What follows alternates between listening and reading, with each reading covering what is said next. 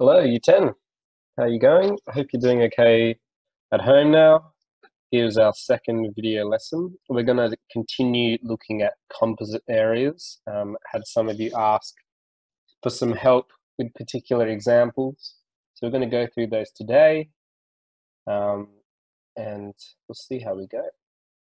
So for composite areas, remember that composite shapes are just shapes made up of other shapes. Now in maths in general, if you've got a hard question, you want to make it easy by splitting it into easier portions. And that's what we're going to do here. Now, when we're deciding how we split composite shapes, we can either think of adding up multiple different shapes, or we can think about subtracting a shape from another shape. So the first thing you need to think of, is it easier to add up the shapes or subtract a shape? That's the main question before we sort of go ahead with any calculations. We need to ask, is it easier to take a shape away, or is it easier to add the shapes up? So here's our first question here. We've got this funny looking shape, sort of like a triangle, sort of not.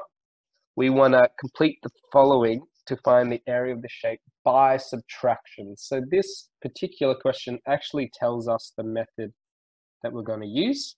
So we're going to think, how are we going to use subtraction to find this area? And that is a question that sort of takes a little bit of thinking. Now, I can see here, this is kind of like a big triangle. Okay, it's almost a triangle, except we've taken away a little rectangle. So I'm going to call the big triangle A1, and I'm going to call the little rectangle A2. And my area in total is going to be A1 take away the little rectangle A2.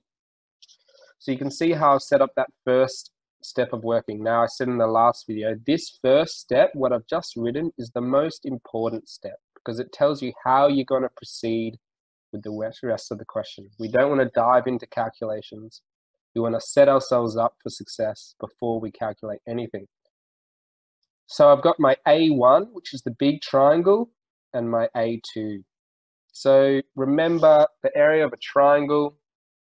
So the area of a triangle is half its base times its height. And obviously the area of a rectangle is just going to be the width times its length. So for A1, we have a triangle. We can now substitute in our next line. It's going to be half. Now the base is going to be 20 plus 6, because we've got to use that distance plus the little extra bit distance. So just going to write that as such, just so that we're really clear. That's the base, and the height is going to be 17 plus 3, because we've got to include both those things here. We're going to make this look simpler later. I just wanted you to see how I've substituted my formula. The base is 20 plus 6. The height is 17 plus 3. Okay, and now we can take away the area of area 2, which is just a rectangle. This one's easy. Just 6 times 3. Okay, so you see my area 1 is the area of my triangle. Take away the area of the rectangle. Now I can simplify this. So it's going to be half times 26 times 20 minus 6 times 3. Now at this stage, we can just use our calculator. We don't have to do it all in our head. So I'm going to go half times 26 times 20 minus 6 times 3. Just make sure that what you've put in your calculator is the same as what you've written on the page.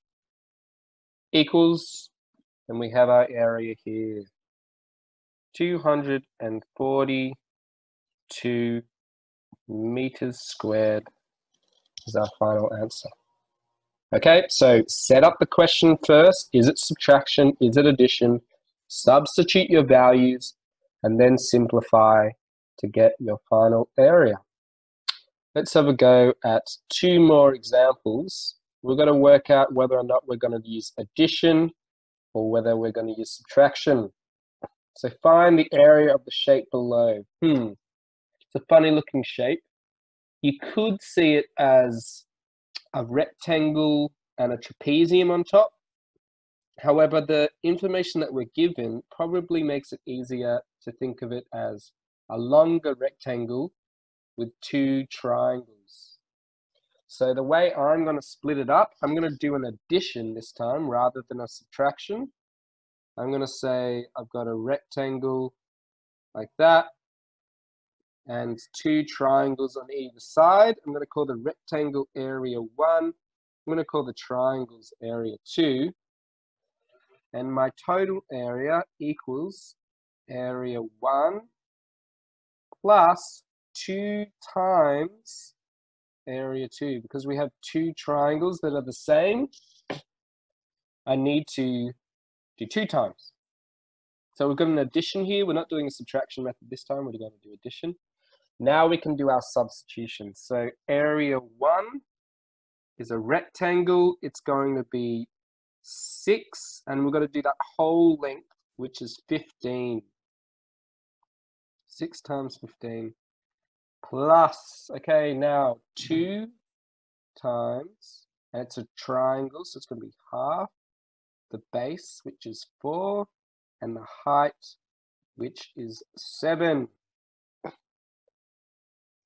Okay, so you can just go ahead, put that in your calculator, make sure it looks the same on your calculator as on the page.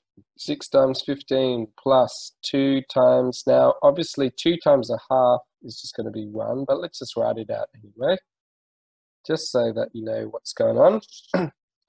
And then check it's the same, looks the same, plus is in the right place, times in the right place. I get 118 centimeters squared this time, because that is what our units are in. Okay, let's do one more example together. Find the shape of the area of the shape below. Oh, this one looks really tricky, but actually is not too bad. We've got a big rectangle with little circle or quarter circle bits cut out of it. So we're going to do a subtraction here.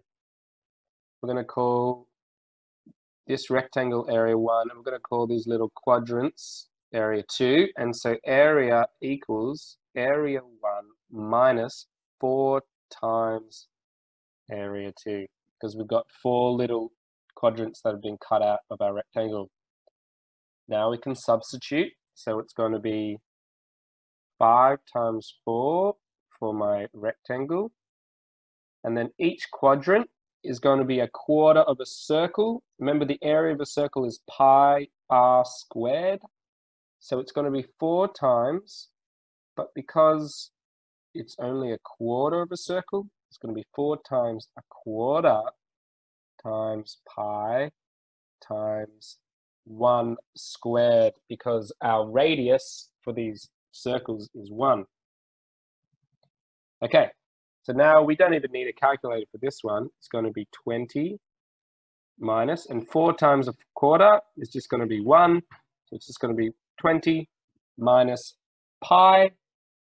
Okay, now if we wanted to simplify, let's say find the area to 2 decimal places.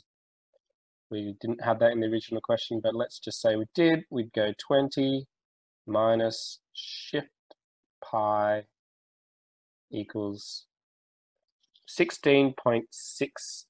Let's write it out. 16.858 ...